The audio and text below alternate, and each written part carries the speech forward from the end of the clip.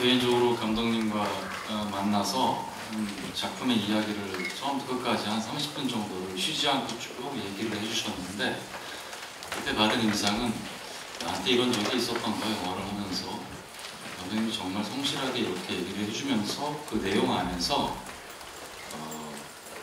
제가 여지껏 형사라는 역할을 한 번도 해본 적이 없습니다. 보통 뭐 신인 배우들, 경찰, 신입 경찰, 형사 역할들 남자들이 많이 해보고 싶어 하잖아요.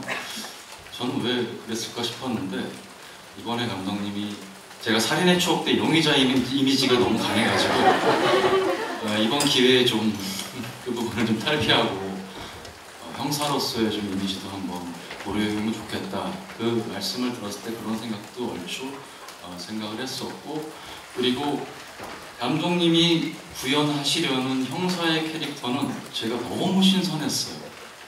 일단 한국에서도 정말 형사 영화들이 많습니다. 하지만 굉장히 거칠고 폭력적이고 뭐 시대와도 맞닿아서 얘기할 수 있는 부분이긴 하지만, 지금의 형사를 그리는 이미지가 굉장히 예의 바르고 친절하고 또 모든 게 깔끔하고 청결한 느낌, 그리고 또 최대한 폭력을 안 쓰면서 범죄를, 사건을 해결하려는 그런 태도가, 저 자연인, 어떻게 보실지 모르겠지만 저 자연인으로서는 굉장히 해보고 싶고, 그런 형사도 분명 전 세계 어딘가에 많이 있을 것 같고